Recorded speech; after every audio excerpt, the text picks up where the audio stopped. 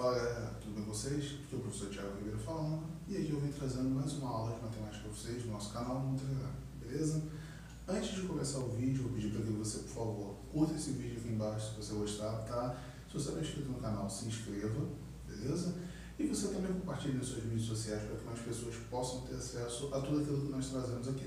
Show de bola? Então vamos lá. Para a gente começar, a aula hoje é uma aula um pouco diferente, porque ela é a língua portuguesa mais matemática. Então a gente vai tratar como que a língua portuguesa e a matemática caminham juntos para a compreensão dos assuntos, tá? Então vamos lá. Operações nas preposições. Como você pode ver, o de é uma preposição, certo? Já que o de é uma preposição, o de, se você pegar preposição de somar ao artigo a, preposição de ao artigo o, de a as e de a os, você tem o quê? Você tem aqui o da, aqui o do, aqui você tem das e aqui você tem dos. Isso daqui são chamadas contrações. Preposição mais o artigo definido, você tem essas contrações aqui.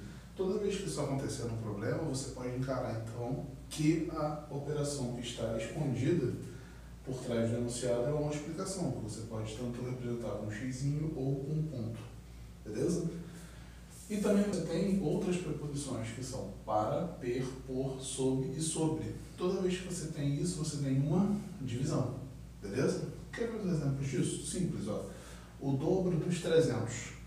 Quanto vai ser o dobro dos 300? Dobro, 2. 2, uma multiplicação, 300.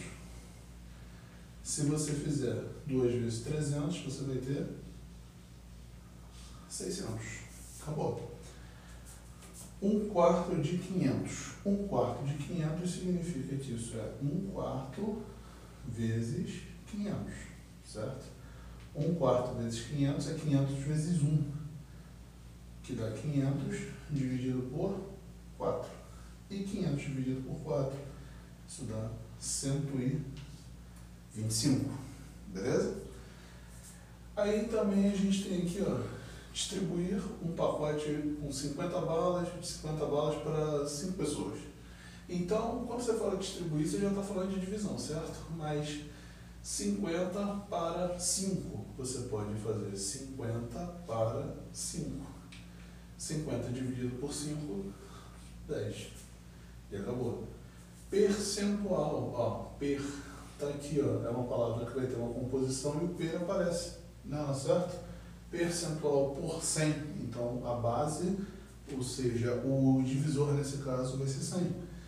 20% de 90, quando você faz 20% de 90, isso é 20 sobre 100 vezes 90, certo? 20 vezes 90 é 1.800, e isso dividido por 100 dá 18. E aqui é só para você ver como a gente fala, né, essas preposições na hora de resolver as divisões. 15 por 5, 15 sobre 5, né, está indicando a divisão de 15, dividendo por 5 divisor. Isso aqui tem como resposta 3, beleza? Além disso, você tem aqui a conjunção coordenativa ou, tá? Toda vez que você tiver uma conjunção coordenativa ou, você tem uma adição no seu problema. Um exemplo disso é o seguinte: vamos supor que você tenha 3 casacos e 4 camisas. Você quer sair de casa e você só quer usar um tipo, né? Ou você usa a camisa ou você usa o casaco. Então, de quantas formas distintas você pode se vestir? Então, ou esse cara ou esse cara. Então, as suas possibilidades são somadas. 3 mais 4, que vai dar um total de 7. Beleza? E ainda tem uma outra conjunção. Que conjunção é essa? A conjunção e, que ela tem um caráter multiplicativo, tá bom? Um exemplo para isso. Se você tem 5 camisas e 4 calças, de quantas formas você pode combiná-las? É claro que você vai usar uma de cada. Você não vai usar uma calça dentro da outra e uma camisa dentro da outra. Você vai usar uma só. Então, aqui o que você vai usar? Você vai usar camisa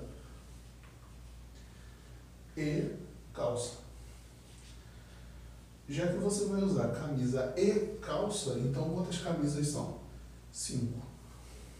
E, multiplicação, quantas calças são? 4. 5 vezes 4, 20. Então é isso, galerinha. Esses são pequenos detalhes que você pode ter na construção de problemas, na leitura de problemas e que vão facilitar bastante a sua interpretação, beleza? Se curtiu esse vídeo, deixe seu joinha aqui embaixo, tá? Não esquece de se inscrever no canal e ativar as notificações, beleza? Um abraço, tchau, tchau.